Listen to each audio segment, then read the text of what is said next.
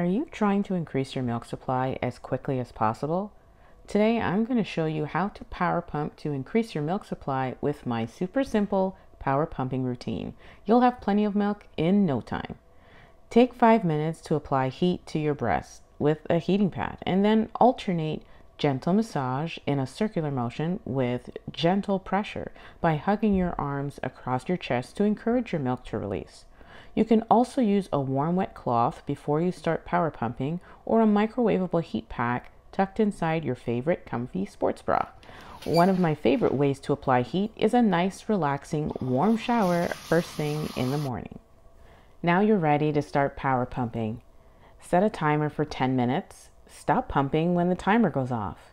If you're anything like me and you don't want the stress of setting and restarting a timer, turn on your favorite TV program and pump during the commercials. Then stop pumping to take another break.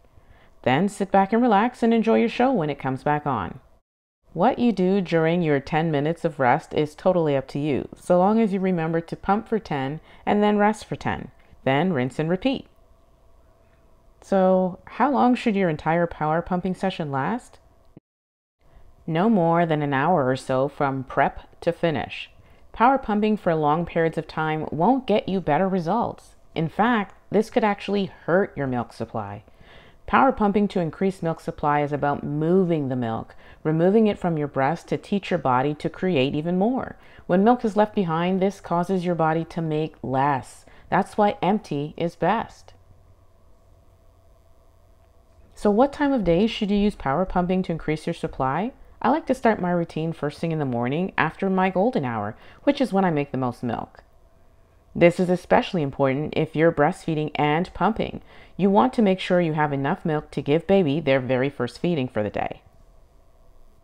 Power pumping once a day triggers your body's response to cluster feeding, which is what baby naturally does when they're going through a growth spurt. They eat more, which means your body will increase your milk supply super fast to keep up.